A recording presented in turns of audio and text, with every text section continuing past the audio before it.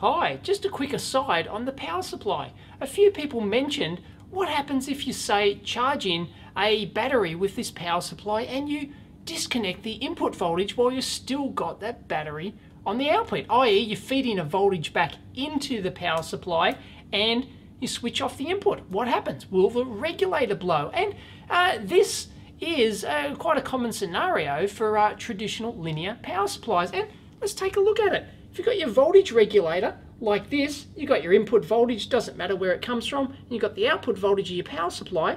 If you're feeding back in a supply from a battery, say you're charging it or something like that, and it's going back in, what happens if you've still got the output battery connected, but you disconnect this input supply? And well, you can blow up your regulator, and a lot of power supplies will typically, or traditionally, have a reverse protection diode on there so you don't blow the pass transistor in the voltage regulator. And my design doesn't have that, and I didn't include that because none of the app notes for the LT3080 actually show that, including their own lab power supply circuit. So I figure it's a new design, should be robust enough that it doesn't need that, but let's test it. Alright, now what I've got here is I've got my power supply circuit built up. Not that we actually need the circuit itself because we're just testing the regulator effectively. But I've left the circuitry there as is. What I've got is I've got it hooked up to two external power supplies up here. This one here is the input supply, and this one is feeding a voltage back out into the output of the voltage regulator. And what these meters are measuring, I've set the output voltage to 5 volts here, so that's the output voltage of our regulator. This is our input voltage of our regulator, and this is the current being fed back into the input from the external power supply, just so we can monitor how much current's actually going back in when we switch this thing on or off and play with it. Now, of course, if I switch off my input voltage, I've got no input voltage here and my output voltage is nothing, okay? I'm not actually feeding in the output voltage. Alright, so what I'm going to do now is I'm going to switch on this output voltage, so we're feeding a voltage back into the regulator, and this will monitor the current. Remember, this is monitoring the output voltage of the regulator, so we should be able to force that output voltage higher than the 5 volts that it's trying to actually regulate. So I'll switch that on now. I've got it set to 5 volts, so it doesn't really change at all because they're the same voltage, but let me wind that up a bit, and let's see if we can, there we go, bingo. I'm driving that output voltage from my external supply. My external supply is it's saying 6 point, it's measuring 6.25, and sure enough, it is. There it is, 6.26. So I'm feeding in that external supply. Now, what happens? Let's actually, well, let's just leave it there. Let's say it's 6.2 volts. Doesn't really matter. And let's switch off our input voltage and see what happens. Here we go. And it's feeding 8 milliamps back in, but it's doing nothing. There you go. We're still getting an input voltage being fed back through the regulator. So even though our circuit is actually disconnected, if we have a look at our circuit here, this switch is actually disconnected, and we're measuring our input voltage, which is 5.57, because it's being fed back through the regulator. Remember, there is no diode there at the moment. Okay, so we're feeding the voltage back in, and well, let's see if that has killed it. So I'll switch my input voltage back on. I'll switch my load voltage off. No, it survived that quite well. Not a problem whatsoever. Let's wind the output voltage all the way up to, okay, I've got a 12 volt input voltage. Let's wind the output voltage up to 12 as well. So there you go. I've got 12 volts output voltage, and let's switch off. Let's switch that on and force the output voltage up to 12 volts. Bang, we've done that. It's only feeding, 10 milliamps back into the thing, but let's switch our input voltage off, and Bang, and our input voltage is still 11.3, but I've switched it off. And let's see if it recovers. I'll switch the input voltage back on, turn off the output, and it's recovered, no problems at all. So we haven't killed this thing if you switch off the input voltage, not at all. Alright, it's time to get a bit drastic. Instead of just switching this input voltage off, let's actually short it out to ground and see what happens. So our output voltage is at 12 volts. Let's force that on again. Bingo, there we go. We've forced our output voltage to 12 volts with the external supply. And not only will I switch off the input voltage, but I'll disconnect the leads from the power supply. They're the input leads, and I will short them. And we'll probably see an increase in current here. Whoa, yeah. Bingo. Whoa. Oh yeah, there was some smoke somewhere. You better believe it. Let's actually switch the input voltage back on and see if we've killed the regulator. Nope, it's still fine. It's survived that, no problems whatsoever. Bang, we forced our output voltage to 12 volts, and this time I'll probably hold it and see what happens. Oh yeah, look at that. Well, there we go. Oh, what smoked? Check it out. And the poor little sucker there never stood a chance. Little quarter watt resistor. Wah. So you actually saw it there. It was getting over 3 amps feeding back into that regulator. All of that current must have gone through the voltage regulator. There's nowhere in the LT3080. There's nowhere else for it to go. So let's see if it's killed it or not. I've disconnected the output, and yeah, something's gone on, but our current shunt resistor might have blown. Let me check that and see what's happening. Let's measure our current shunt resistor. Should be 1 ohm, but 7.5k. Dead as a dodo.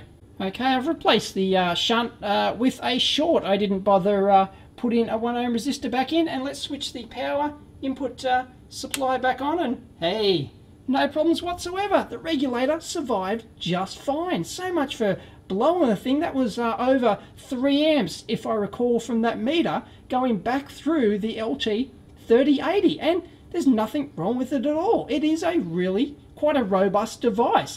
Yeah, I'd probably have to take it to its extreme limits to actually see where it blows. Well, it seems we may have actually done some damage to it. I re-hooked it back up and tried to play around with it again, and it was kind of working, but the output was about 1.8 volts or thereabouts, tracking 1.8 volts higher than the set pin voltage. So I replaced the regulator, and now it's just fine. So I'm not sure what happened there, because it was working okay to begin with, but then seems to have died. So bummer. And there it is. It actually has a low of 3.86 volts, and it goes up to a high of 7 odd volts, and that should be 0 to 5. So that regulator, unfortunately, we have killed it.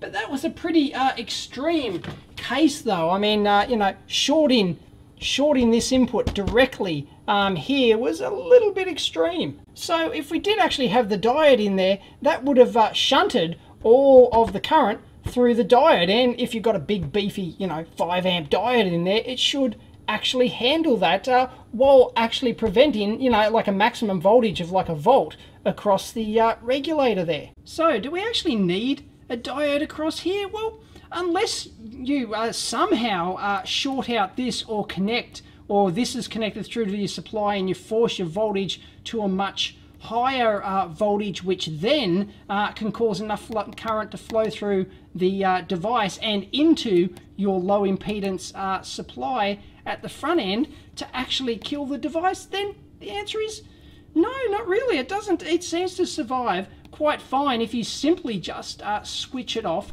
like that. And of course, if you're feeding in big voltages from outside, then you've got other things to worry about, like maximum voltage on your op amps and your other components that are supplied from this positive input voltage here. And well, if you wanted to solve that, then you'd have to have another regulator on the input here just to power all of your other stuff. So I don't know. As it stands, the answer is not really.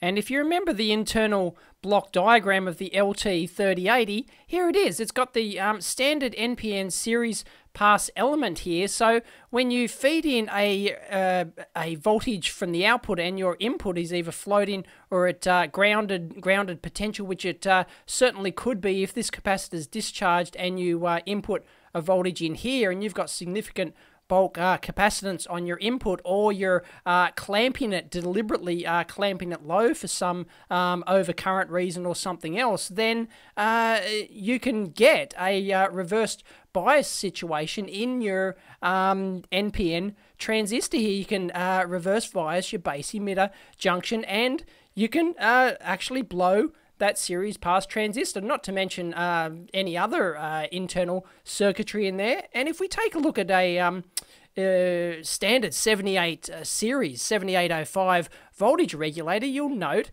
it's basically the same thing. There's your series pass element NPN right there, and this is like a Darlington configuration on the output here, and this is specifically the Texas Instruments data sheet for the 78XX series, and it specifically tells you reverse bias protection. Occasionally, the input voltage to the regulator can collapse faster than the output voltage. This can occur, for example, when the input supply is crowbarred during an output over voltage condition. If the output voltage is greater than approximately 7 volts, the emitter base junction of the series pass element, internal, or if you're using an external series pass transistor for extra current, it can break down, it can be damaged.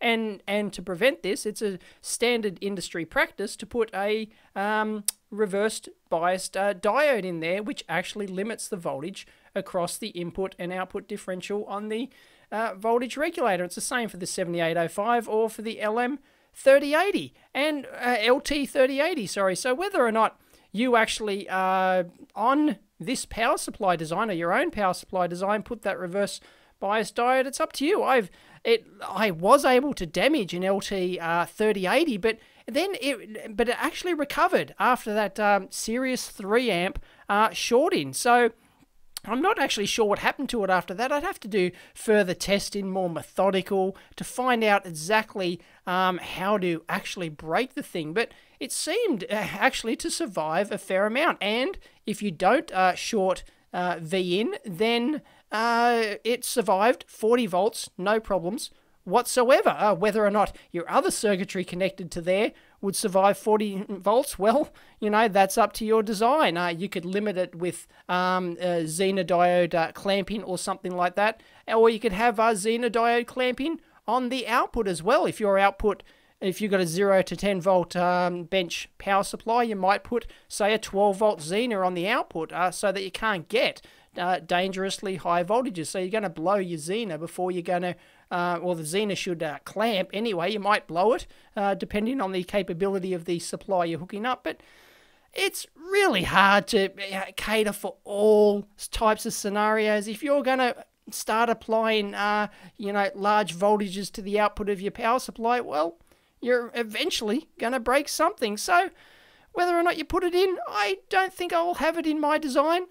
But if people want to add it, that's up to them, because configurations might be different.